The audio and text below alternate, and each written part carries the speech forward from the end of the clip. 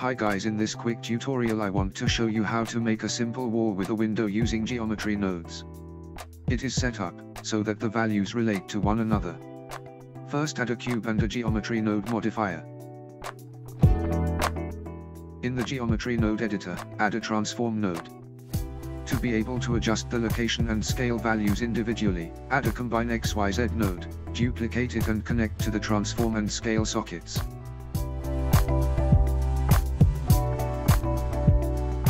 To expose the values in the modifier, drag the sockets onto the empty slot in the group input node. To avoid confusing myself, I always try to give them meaningful names.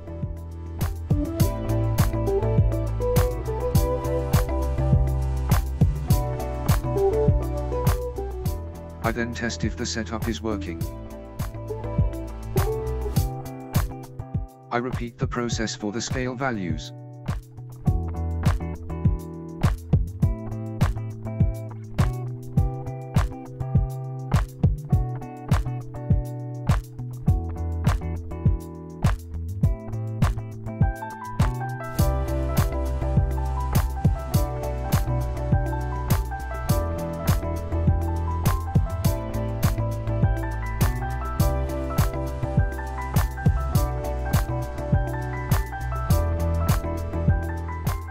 As you can see, the scaling is from the pivot point of the cube, which is not what I want for the Z-axis. To account for that, I add a math node set to add and connect the height value to the bottom socket and set the top value to 0.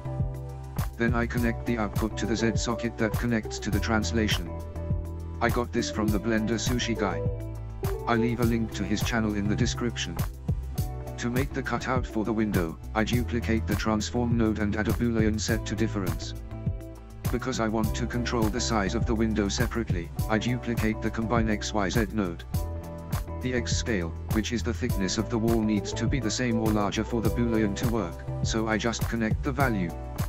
I drag the Y scale onto the group input, because I want that value to be exposed. For the Z value I want it dependent on Y with a fixed value, so I add a math node set to multiply. Now I name the value.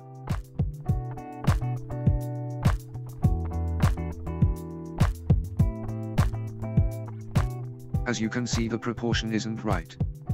So I adjust it.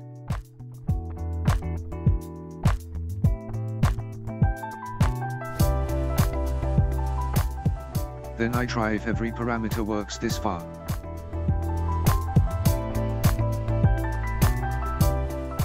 To add a window frame, I duplicate the transform node and add a join geometry node. Because I want the window always to be centered, I should have connected the transform input to the output of the combine XYZ node used for the boolean cutout. I made a mistake here, but I will fix it later in the video. Because I want the window frame to be wider than the cutout, I add a separate and a combine XYZ node.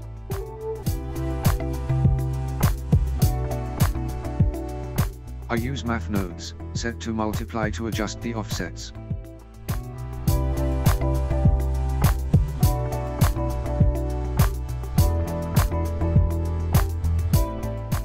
I connect to the output of the previous combine XYZ node.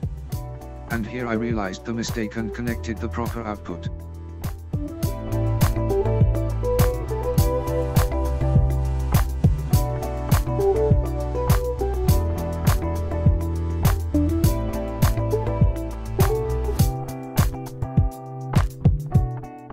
So this is working.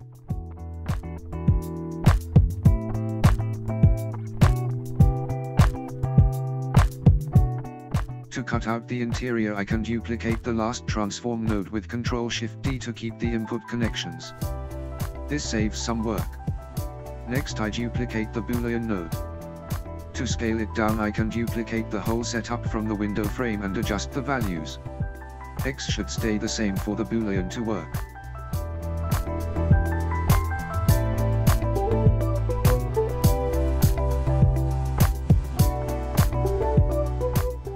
Finally, I test all the values to see if I made any mistakes. I hope you liked this video and were able to follow. I found it quite difficult to explain the process. So let me know what you think and please consider liking and subscribing. Bye.